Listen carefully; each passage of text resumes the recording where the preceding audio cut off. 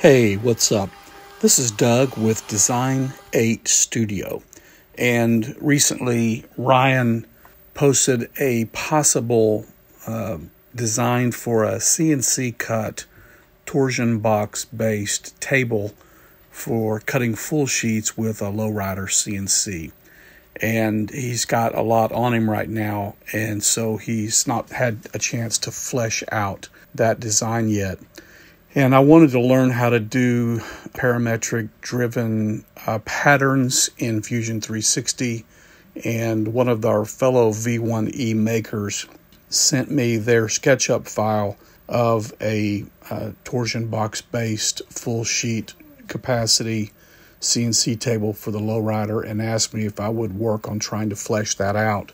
And so I switched it over to Fusion 360 and set about trying to figure out what would work best.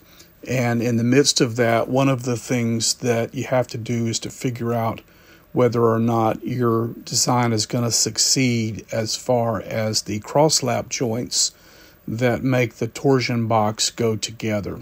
One of the questions that I had, not having a lot of woodworking experience at all and not ever having made any cross-lap joints of my own, was, is there supposed to be an allowance, a tolerance in which you cut the notches some little tiny bit wider than the thickness of the plywood, or do you go for the exact thickness?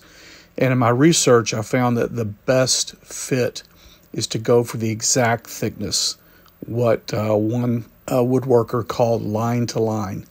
And so the goal is to have the height of the notch be exactly half the height of the wood on both the pieces that are to go together, and the width of the notch to exactly match the width of the plywood that is intended to go together.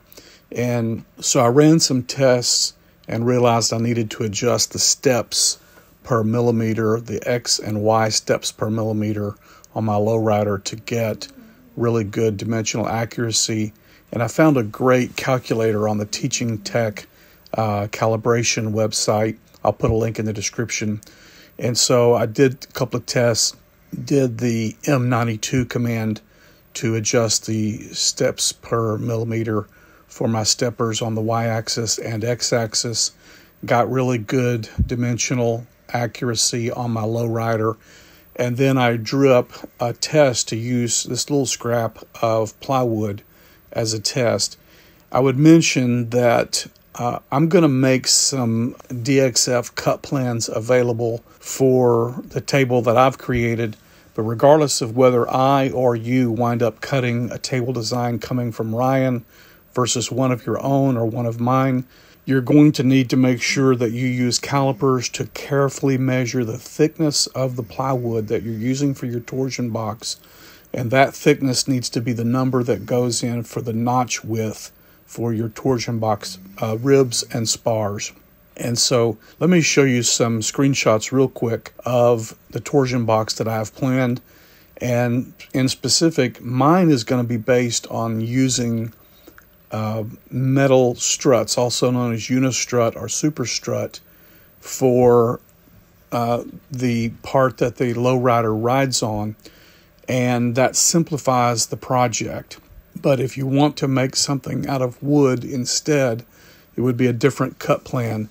But I'll endeavor to make those cut plans available for the most common thicknesses of plywood, which I think is 21 32nds, 23 32nds, and actual full 3/4 inch. I've actually had some plywood also that was ostensibly 3/4, but was actually thicker than 3/4 of an inch.